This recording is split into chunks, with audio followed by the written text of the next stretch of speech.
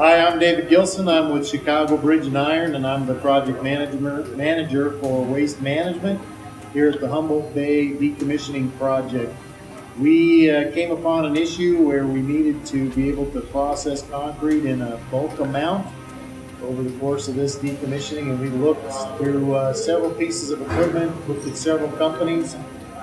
We settled on MB America because their product was high quality. The equipment they brought and the customer service they brought to the table for us was phenomenal.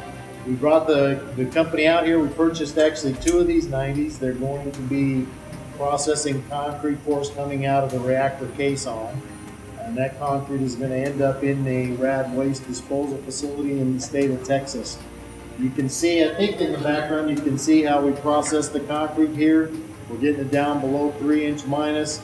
The equipment is phenomenally quality. It's a phenomenal quality. It's very, very quiet, which was impressive to the guys here. And for us here at a radioactive system where we have radioactive material, one of the most important parts was that we needed to keep the dust down. We needed to control dust emissions.